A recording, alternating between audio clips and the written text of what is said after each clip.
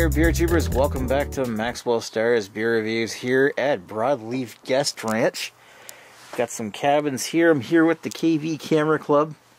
They all know I'm a bit of a beer nerd, and I got my friend Jeff here, who's kindly donated this lovely can of Maclay's. I've actually, I don't think I've ever had it before, but I know I've bought a can of this before up in Ontario.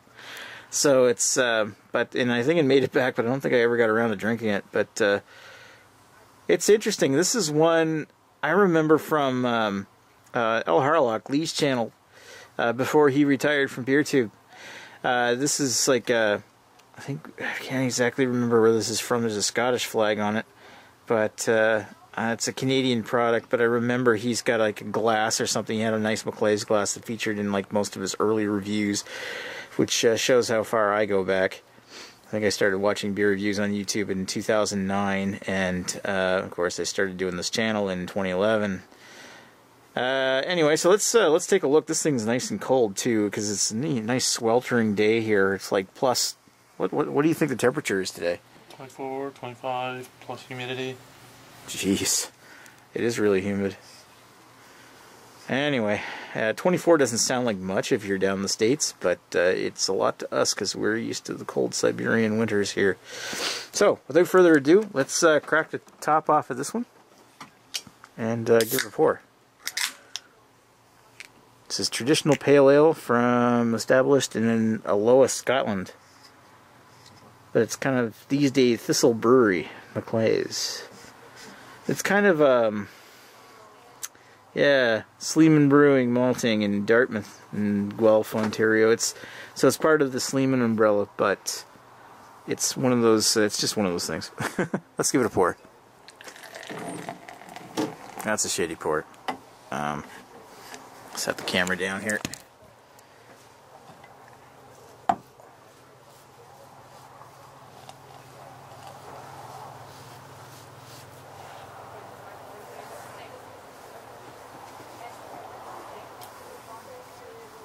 Well, it is what it is. Can't really hold the camera with one hand and drink drink with the other, or pour with the other. At least not in this area. All right, so looking at that, it looks like your standard lager. I'm pretty sure it's well, pale ale I call it, but looks the part. It's really super pale, straw yellow, very light, lots of carbonation. Big, poofy, sticky white head. Looks alright. Let's give it a sniff. Really? Hey, Carol. Really quite grassy, bit cardboardy, sweet. Yeah, I'm mostly getting like grass and cardboard.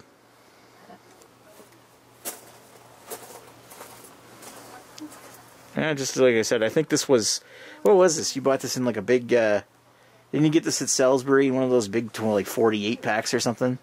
24 pack. It was a flat. I knew it was a big pack. I know that in Salisbury they have some like different stuff there, and then big, so you can buy in more bulk stuff so they're trying to curb people from buying stuff from out of province. It's cheaper and bringing it here, so they get that budget stuff down there. But they got it's a pretty good deal on beer in New Brunswick at least. So let's put her down the hatch, see how this tastes. Here's another craft beer fan. What are you drinking? 506 lager. 506 lager from Pickeroons. Yeah. Cool. I just picked up some Dooryard there at the liquor store down the one that's in town here. Yes. Yeah. So I got a couple of those in the fridge. Anyway, so we're drinking a Maclay's here that Jeff gave me, and I'm giving it a taste. And yeah, it's your standard serviceable pale ale. It's a touch cardboardy in the back, a little bit sweet. Maybe a light amount of like a cardboard, well, not a cardboard, like a light, like a slight sugary. I keep getting stuck on the word cardboard. I mean, it is, but it's kind of like this light caramel sweet, right, stuck faint in the back with a tiny grassy taste. I mean, there's not a lot to it. It's a very clean drinking beer. I will give it that. It's super clean. Not as clean as the one I had from Iceland that time, but you know, it's all right. It's serviceable. You know what? On a nice sunny day like this. Especially if you can buy them in bulk and that much for... How much was the 24 pack anyway? $32.50. That's not... Wow. That's really good. For 24. That's insane. You know, for the price, it's you can't really go wrong. That's really a good deal. Yeah.